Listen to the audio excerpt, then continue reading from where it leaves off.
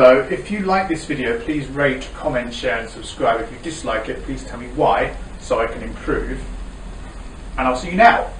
Right, this is a big science video, so it's going to be about scientific stuff that's at secondary school level on a GCSE syllabus. Now, I could be more flexible about this, but I know that's what people want, so that's what I'm going to do.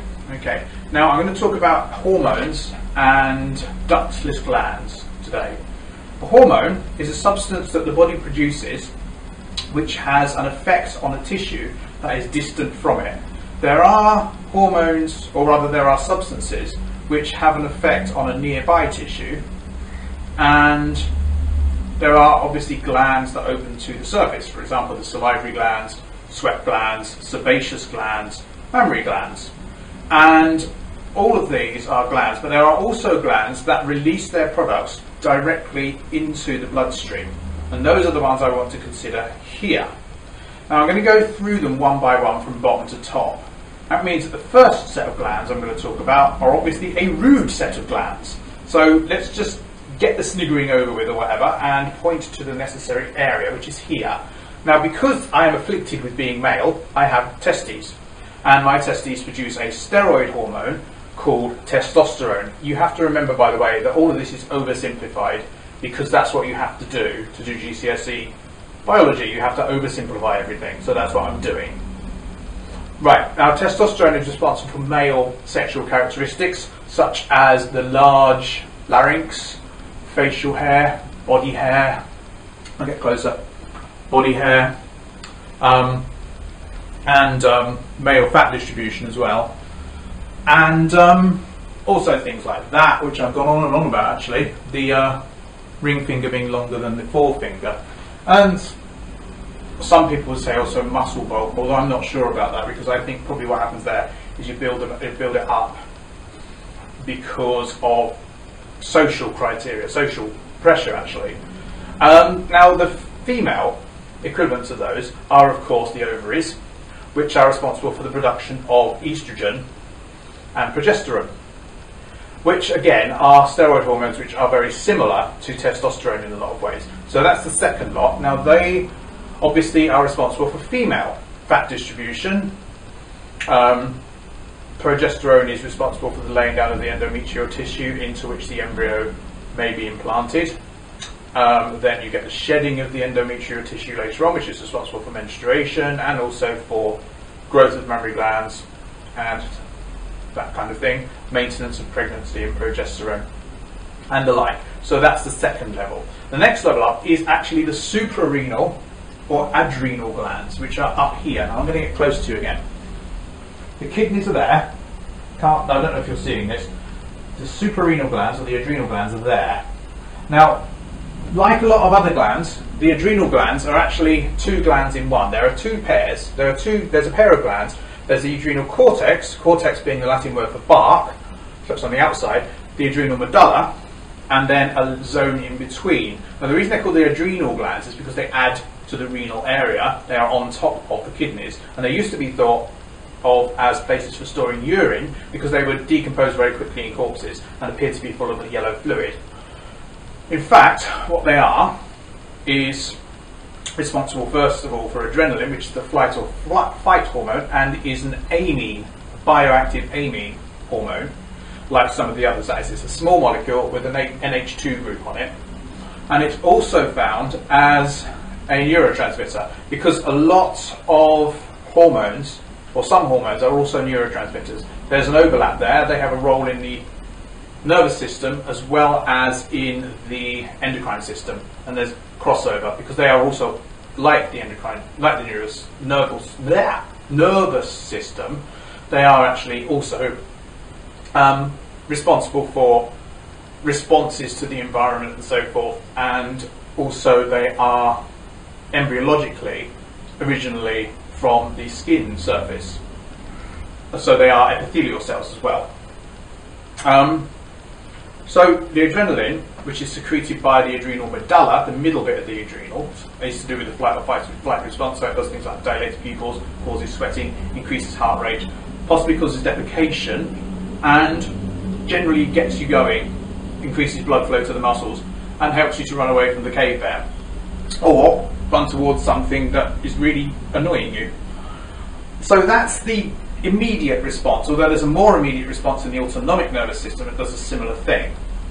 A less immediate response is in the adrenal cortex, which is what produces your classic steroid hormones that people take as anti-inflammatories and so forth, and they are about building up your general response to stress. And when I say stress, I'm talking about any kind of stress, so excessive hot, excessive cold, physical stress, emotional stress, infection, as well as fright or flight or whatever. That's another layer. Now I was going to get closer at this point because I think you need to see my body more closely. So here we are. My head's going to disappear. Right, next stage up again, you're talking about something that's on more or less the same level as the adrenals but at the front, which is the pancreas, which secretes a number of hormones, the most famous of which is insulin, which is responsible for the absorption of sugar or the release of sugar. If you don't have enough insulin, there'll be a lot of sugar floating around in your blood and you'll be diabetic. And you'll also have very low energy because the sugar won't be used inside your cells. It's also responsible for the secretion of a hormone called gastrin, which is also secreted by the stomach and the duodenum.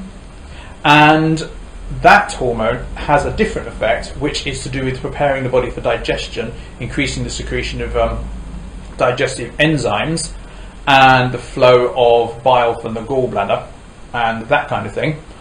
And there is a third hormone, and there are some others as well, which is known as glucagon, which basically has the reverse effect of insulin. So it will tend to keep glucose in the bloodstream and the like.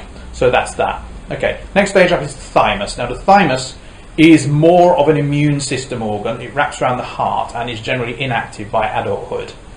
And it's to do with preparing the T cells, which are the fighter cells, for attack against infection and so forth. So that's the next one. Okay, next one up again. I'm going to have to sit down for this one because you're getting towards the top. Okay, once again you have how do we do this? Right, the next one up are the parathyroids and the thyroid hormone. Now the thyroid hormone releases vasoactive amines. Oh, I should have mentioned the insulin is a polypeptide hormone. It's basically a protein, which is why it needs to be injected. It would be digested if it was put through the mouth, so you can't take it by mouth. Right, so the thyroid is responsible for bioactive amines, again, which basically regulate how fast your body works. And there are a number of them, T2, T3 and T4, and they are all basically unusual amino acids. And the more of them you produce, the faster your body works. So you get more sweating, faster urination, hair grows faster, peristalsis moves food through your system faster, and all that kind of thing. And the less of it you produce, then that's the other way. Underneath those, there are 4 more glands called the parathyroids. And the parathyroids are to do with phosphate and calcium absorption and release. Calcitonin and parathormone are the two. They antagonize each other. One of them increases the absorption of calcium and phosphate, so it helps build up your bones. The other one tends to take that away. There's a lot of yin and yang stuff involved. Okay, next one up is the pituitary. Now the pituitary is a very important hormone.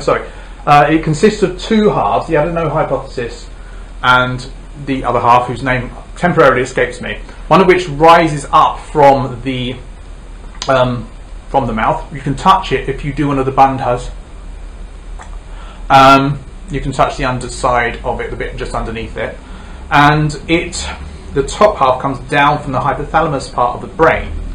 Now the front half is mainly responsible for secreting hormones which control the rest of the hormones, and it has a feedback system where it's sensitive to the levels of hormones in the rest of your body, and it's sort of a crossover between being a gland and part of the brain. Further up there's a hypothalamus which controls the pituitary itself and actually has hormonal influence on it, as well as having its own neurotransmitters. And then the back half is responsible for vasopressin, which is antidiuretic hormone. It's the one that stops you from weeing all the time. And also oxytocin, which is responsible for the release of milk, and also for labour and some other things, such as it seems to have some sort of social role as well, making people more sociable or something, I'm not quite sure. Finally, you have the pineal gland, which is really hard to point to, like the pituitary, because it's near the centre of your head, but it's basically behind and above the pituitary, and it looks like a pine cone, which is why it's called that. And it's calcified again in a lot of adults, and it is responsible for a hormone known as melatonin, which is to do with the day-night cycle, although it is rather unclear what it does. And it was originally an extra eye which got buried inside your head when your head expanded, basically. So that's it for today. I'm sorry it was so long, but it is a big science video, so it needs to be quite long. And that's it for now. Goodbye.